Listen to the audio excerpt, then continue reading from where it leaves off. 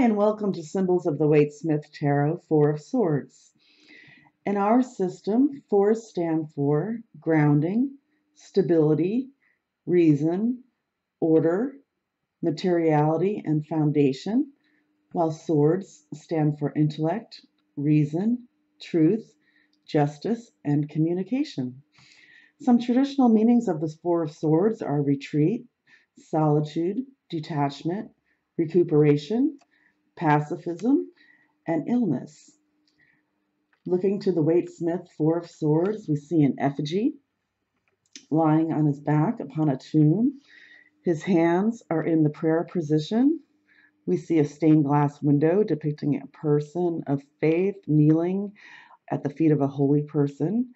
And we have four swords, three on the wall pointing downwards, and the fourth sword on the side of the tomb beneath the effigy pointing leftwards. First, we will look at the pose of the effigy. He is lying on his back with his hands folded. We can say that it represents prayer, paralysis, exhaustion, lifelessness, peace, meditation, or rest or sleep. The figure is a knight.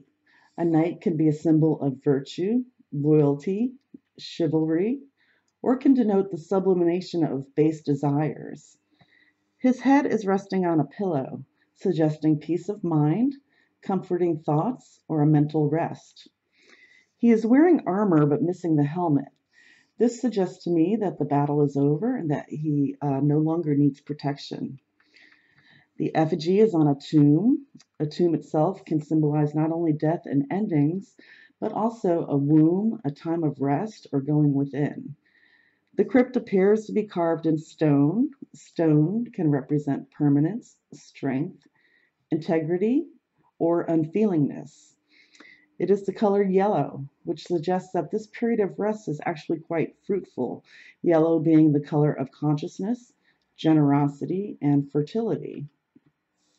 To the left of the card, on the wall behind the tomb, is a stained glass window. A window is indicative of insight, a portal, or separation. It can show understanding or a border between what is within and what is without, or the conscious and the subconscious. The colorful stained glass window can suggest a dream or a fantasy world or a puzzle. As a puzzle, it may suggest the putting together of pieces of information, detailed knowledge, or fragmented memories. The stained glass itself signifies a church, a sanctuary, or illumination. That the effigy is lying beneath the window can suggest allowing oneself to be bathed in the holy light, the acceptance of blessings, or the nature of God's grace, which is freely giving without having to do anything. Turning to our attention to the two figures in the stained glass window, we see a disciple kneeling before a saint. These two suggest faith, blessings, comfort, devotion, and transmission of spiritual truth from teacher to disciple.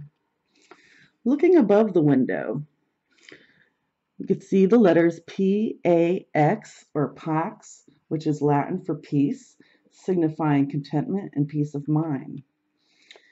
Next, let's look at the swords in this card. We see three swords pointing downwards, suggesting organized thought or having put one's troubles aside or ungrasped concepts and multiple problems.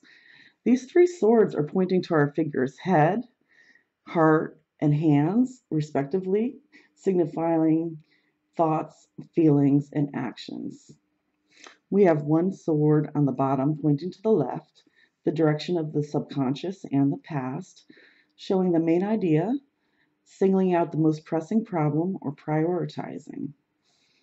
And finally, we see that the overall color in this picture is gray, signifying an unconscious state or balanced thinking. So those are just some of the symbols of the Waite-Smith Tarot Four of Swords.